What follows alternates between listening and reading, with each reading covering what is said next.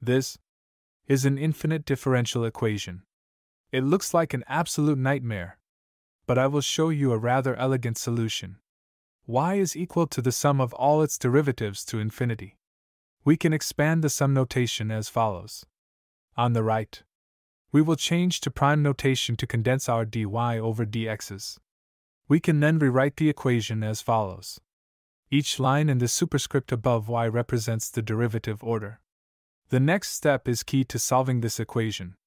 From the second derivative onwards, we can factor out a derivative.